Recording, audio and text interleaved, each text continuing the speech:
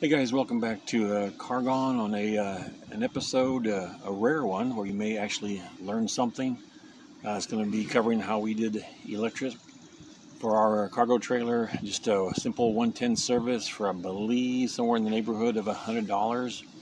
Now, under the advice of my infamous YouTube coach, Dr. Steer Me Wong, he says I need to give a disclaimer. Do your own research, get your own professional advice. You definitely don't want to follow mine. I mean, you may want to consult your brain surgeon if you do, because there could be dire consequences. Now, just to reflect on that, and my electricity abilities and skill set, my friends, one, call me Sparky. Probably not a good thing. And this hair here, this used to be naturally straight until I started playing with electricity. So that should be a hint. All right, so again, let's go ahead and review this here. We'll get started. On the focus on the build, as you guys know that watch this, is always simplicity, functionality with some little bit of degree of credibility or enhancement, and we'll cover that here shortly. All right, and here's your typical RV pedestal setup for those that have camped quite a bit. Super simple. Right to left is your 20 amp household service, and that's all we're using, with a little trick and a twist here. I'll explain that shortly. Your middle one is your 30 amp, and then the one furthest to the left is for the big boys, the 50 ampere. And there's our connection there on the bottom, the NOCO 15 amp. This happens to be a twin pigtail on the inside, so you have two female outlets that we'll cover when we go inside. I've got an accessory hatch above that, and we'll show you how all this works out. All right, so we're just gonna get started here by plugging this in right here, and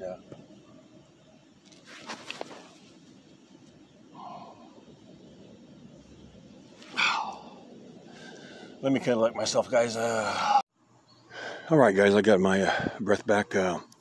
Boy, I saw a brief moment of white light, and all of a sudden I came to, and I'm just thinking that maybe Terry's around here, gave me a little bit mouth to mouth and got me back. She was really good at that. Matter of fact, sometimes she made my heart stop. So anyway, lesson learned from my friends Jimmy and Harvey. You want to make sure always that the breaker is off when you start it, get all plugged in, and then you flip it up to on. That just secures your connections and puts you in a much better spot. So anyway, back to the topic. There we go, got 110 service running there, and got a little bit running over here on that separate plug. And this over here just feeds a separate power strip, so if we want to charge our devices outside, I still use a printer. We got the options there.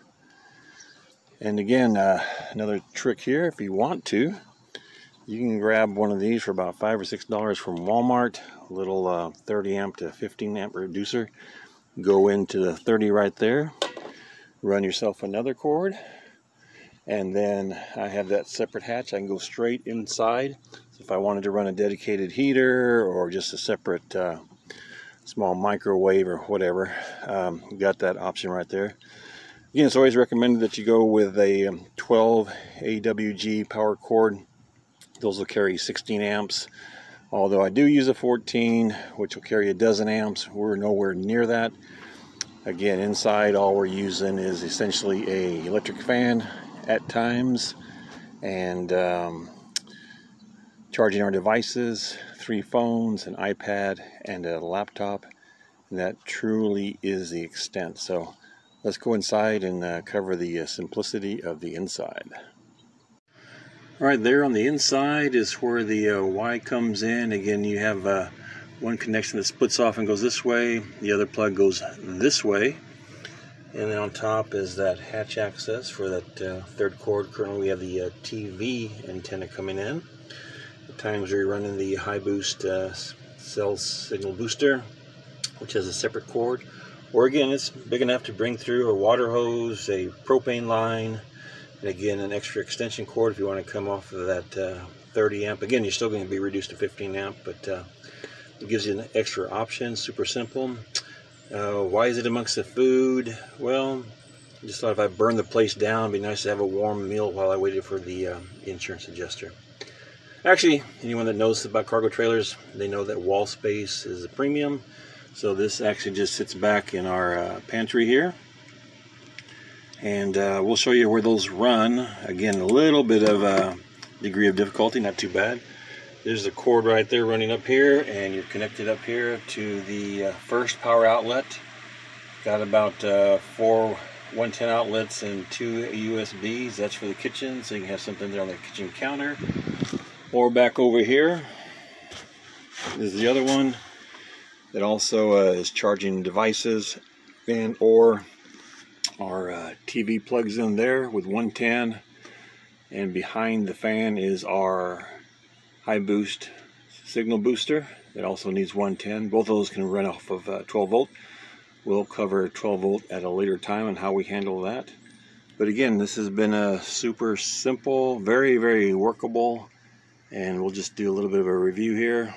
Again, on the install, super easy. The I believe it's like a 2-inch diameter hole for the plug portion. Just pass that through, 3 self-tapping screws and some caulk, and you're all set. I believe that hatch above that was like a 4-inch hatch. If you just search, I think a marine hatch, it'll come up. Gives you option to pass through a small cable or pop it open, pass through something big. Again, that's worked great for us. And what else can I say? Again, we're just keeping it super simple here. We've always done that. It's worked out really fine for us. And we do appreciate you stopping by and watching. We'll see you next time, guys. Thanks.